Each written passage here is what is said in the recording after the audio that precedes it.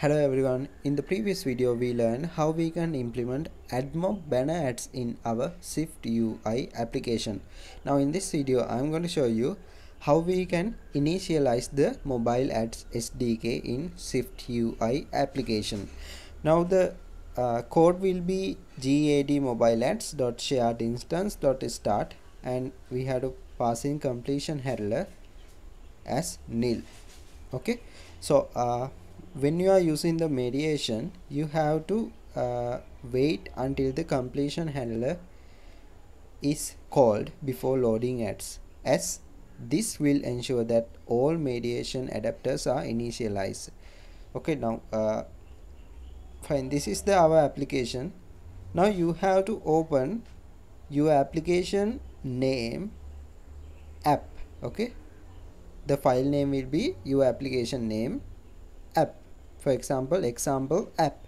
Here I have my application name is sample underscore admob and I have the app after that. Okay, so here I am having some struct. What I have to do, I will include some doc in the video description. You have to download that and you have to copy this class code, which will be a class. Okay, and paste that below or above of this struct. And the next step will be you have to use this import Google Mobile Ads code in the top of your code. Okay, so the last thing we have to do, below of this struct your application name colon and it inherits this app, you have to say at UI application delegate adapter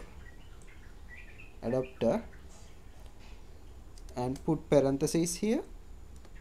Inside the parentheses you have to say the class name, which is app delegate, then dot self. Alright, I'm going to say var app delegate for that. Okay, that is it. So all we have to do, run this application to check whether everything is working.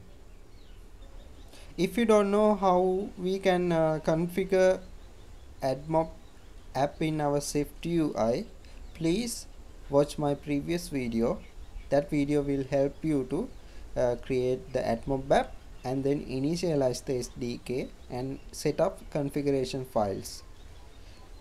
Alright, now app is working without any errors. Okay, I hope this video helps. If this video helps, please subscribe. Thank you.